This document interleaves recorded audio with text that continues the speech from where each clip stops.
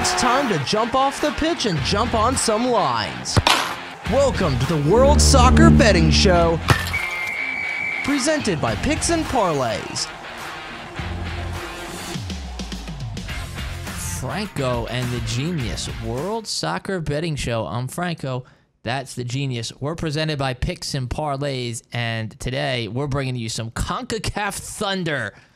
Yeah, look, four teams in, and hey, wow, the U.S. is here. How about that? Well, nice to be back. Yeah, finally, after 8 years. It's amazing. We were talking about this yesterday. If you're Italy, hey, you won the Euros, but by the time you get to the World Cup in 2026, when there's, they let everybody in at this point, 48 teams, it's going to be 12 years since Italy's been in the World Cup. I mean, if you miss one World Cup, it's 8 years, and now it's really 8.5. That's almost that can be a whole cycle of players. Yeah.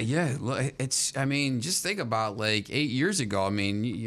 Kids that are, elementary school or in high school. High school kids are graduates. There's going to be a 14-year-old who you've never heard of, who's probably going to be starring at the World Cup next time you're there. Yeah. It's amazing. And, that's why, you can't, you can't, it puts the program back so many years if you don't qualify because, there's Nations League stuff, and there's Gold Cup for CONCACAF, and Euros for the UEFA teams and stuff like that. But that's it's not the same. That's why it was so important for the U.S. to get back to the World Cup, particularly ahead of the 2026 version, in which it's going to be hosting. It's a chance for the U.S. team to put what I think is a group of good young players out on the field who, if it all clicks correctly, have a chance to maybe make some noise. Before we run down, let's just let you know the 4 CONCACAF teams in the World Cup: the United States, Canada, Mexico, and Costa Rica. If you were curious, because of the COVID pandemic, it was, instead of the usual hex, it was an octagonal. So you had 8 teams in the final stage of qualifying. So you played 14 games home and away against each of the other teams. Canada won the octagonal with 28 points and a plus 16 goal differential. Mexico was second, also on 28 points and a plus 9 goal differential. The United States qualified automatically in the third spot with 25 points and a plus 11 goal differential. And then Costa Rica went to the intercontinental playoffs after it got 25 points and had a plus 5 goal differential. Costa Rica then beat New Zealand to qualify for the World Cup. So that's how you got your 4 CONCACAF representatives. Yeah, U.S. is in Group B. Mexico is in Group C. U.S. is in Group B with England, Iran, and Wales. Hopefully you watched the show last week. Remember, subscribe, ring the bell so you can get it. Argentina's in, or Mexico's in with Argentina, Saudi Arabia, and Poland. In Group C, Group E is Spain, Costa Rica, Germany, and Japan, so Costa Rica there. And Group F is Canada with Belgium, Morocco, and Croatia. And if you've watched our shows, you'll know that I only picked 1 team to come out. Kyle picked 2 from CONCACAF, but, you make the case for one of them. So we're just going to go through and give you an overarching view of each team, and basically there's some interesting odds on this, and you can try maybe make some money on some of these teams here. Let's start with the United States. Yeah, U.S. I think we both figured they're coming out here, but once again it's conditional on the first game. If you lose the first game, you're done. There's some people, I've seen some people picking Iran to come out. I saw this thing with a scarf. It was a USA-Iran half and half scarf. They're doing a story about that next week over in England. Imagine that. Bad enough they got Liverpool, Manchester United half and half scarves. So just and I think the big thing for the U.S. is going to be health. Yeah. They're one of the teams that I think has been hit really hard by injuries. Matt Turner, who we think is the number 1 goalkeeper, missed Arsenal's last 2 Europa League games, which was the games he was going to get. So now he's not going to have any games coming into the World Cup. Weston McKennie is out with a muscle injury. Josh Sargent, the forward, he's been out of the lineup at Norwich in the English second division.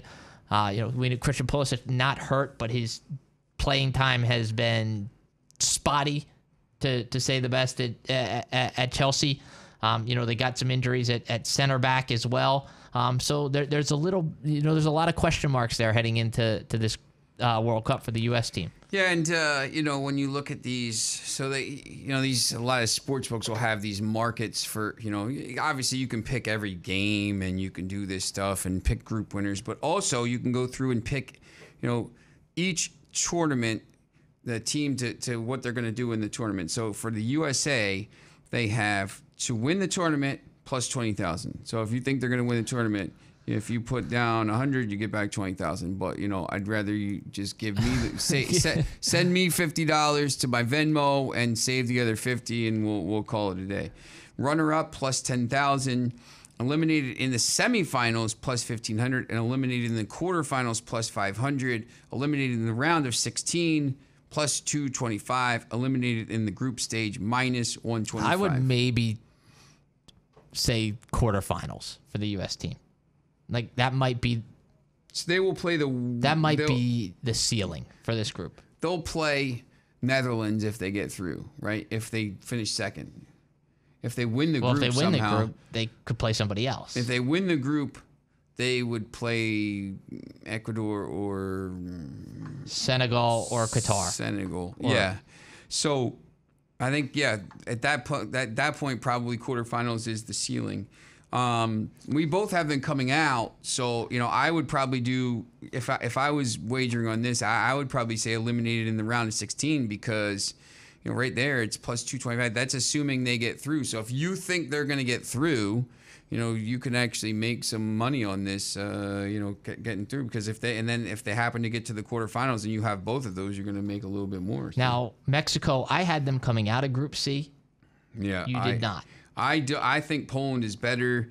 To win the tournament, they're plus 20,000. Runner-up plus 10,000. Eliminated in the semis plus 1,100. So a little bit better odds. Eliminated in the quarters plus 600. Round of 16 plus 200. That's the round that usually gets Mexico, is the round of 16. Mexico's actually best finish has been the quarterfinals, and that was twice, 1970, and then they hosted both those times. Right, and then again home soil in 86. Both times they hosted, they only got to the quarterfinals. To have them eliminated in the group stage is minus 112. For me, that's what I would take because I think Poland beats them. But I think round of 16. I think is round of plus 16. 200. Yeah, I think round of 16. Yeah, when you start to look at this stuff, when you're looking at value plays, I mean, maybe that's better than to get them to come out of the group and, figuring out a different way to do it. I just don't think it's a great Mexico team. Yeah, they're not great, and they never, even when they are good, they don't do anything. They always get beat in the round of 16 anyway. So, they're not great. That group is tough. I don't know. And they'll put in a good performance at some point in the group stage that will tease you to make you think that, they could, if they do this again, they could get to the quarterfinals. They could get to a semifinal. But then they usually don't. Yeah, they won't do it. Yeah, I know. And I just don't think this Mexico team is good enough. If you get a round of 16 game against, say, France, because you're the runner-up and France is the winner in Group D, I just don't think Mexico's going to win that game. Yeah, I don't see them. They're not talented enough. Those are really.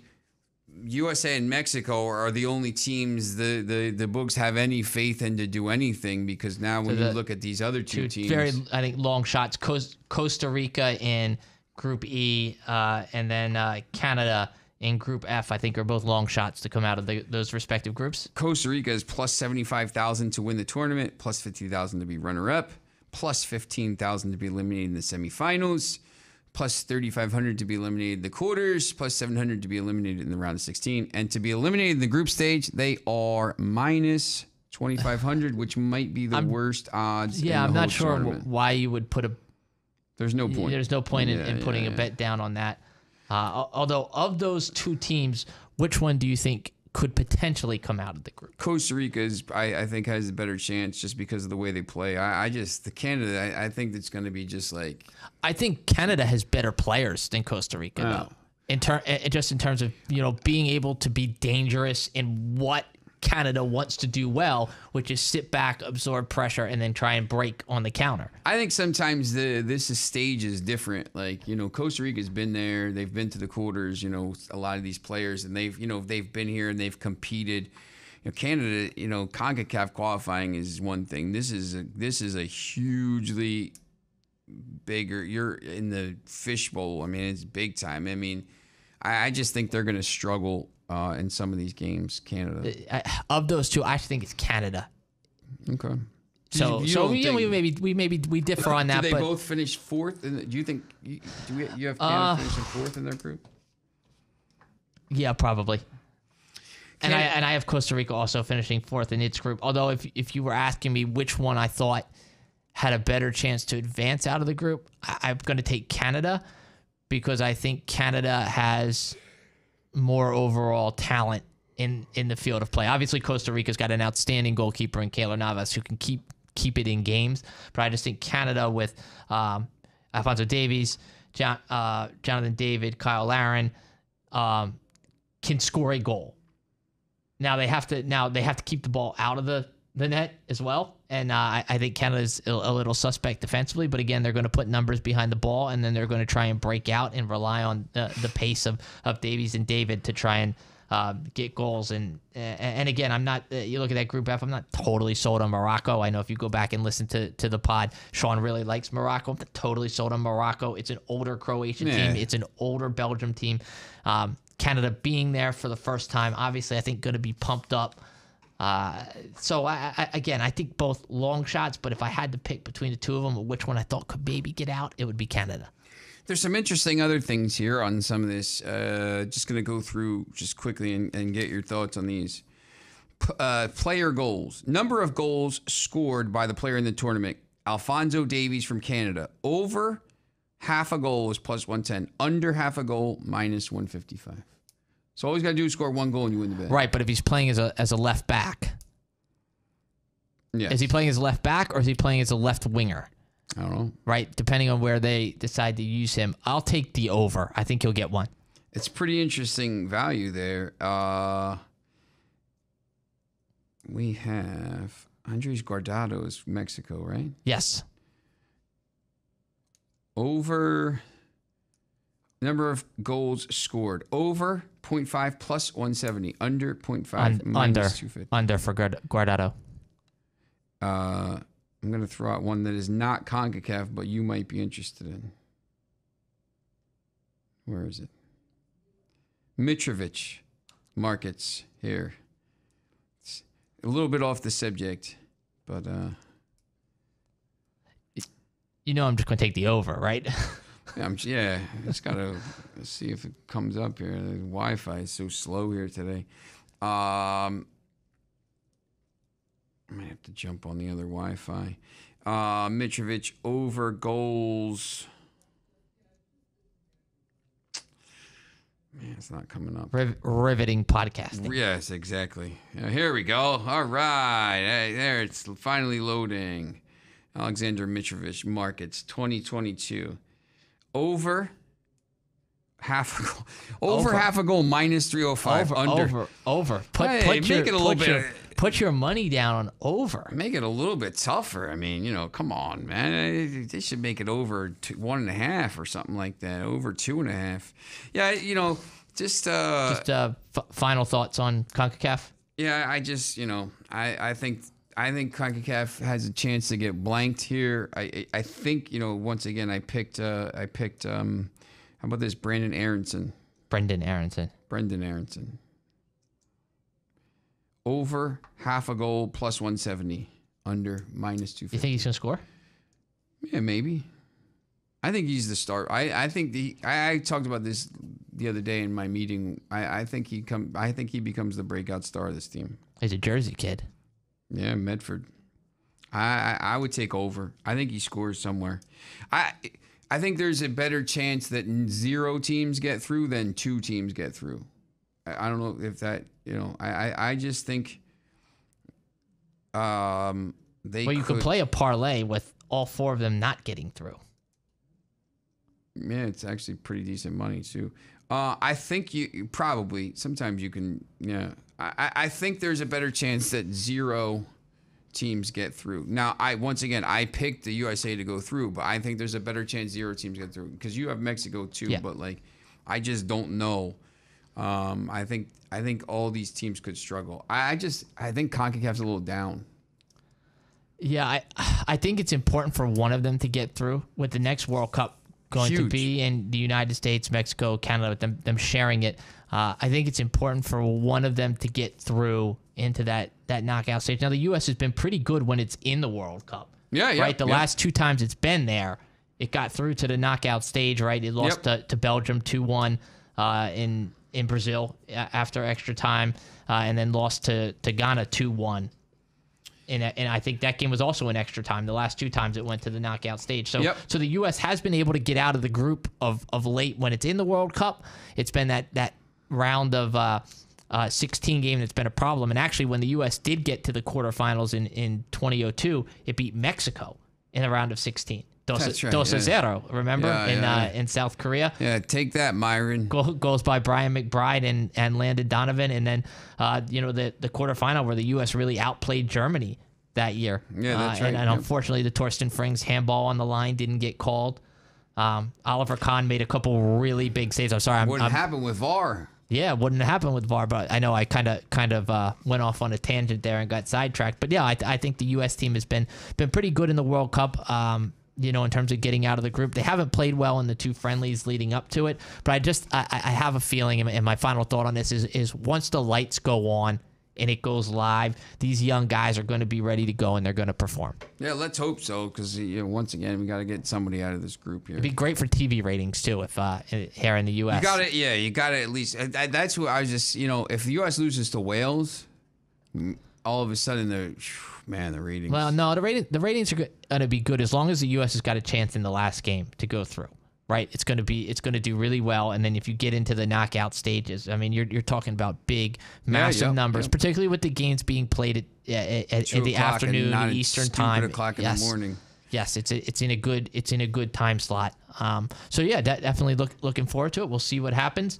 We'll see if there's any CONCACAFing as well at the World Cup. But this is Franko and the Genius World Soccer Betting Show. Thanks again. We're presented by Picks Parlays, and this was our CONCACAF edition. And one more episode to go here. Tomorrow, Saturday, we're going to go over the Golden Boot, Golden Ball, and then guess what? It's kickoff. We're ready to go. So tune back in, get your like, subscribe, ring the bell so you can get this as soon as it drops. And we will talk to you about all the different things that are going to happen in this tournament. Thanks for watching the World Soccer Betting Show. Like and subscribe if you're new, and make sure to follow us on all of our social media platforms. Missed an episode? Our podcast is available on YouTube, Spotify, Google Cast, Apple, and more. The World Soccer Betting Show is presented by Picks Parlays.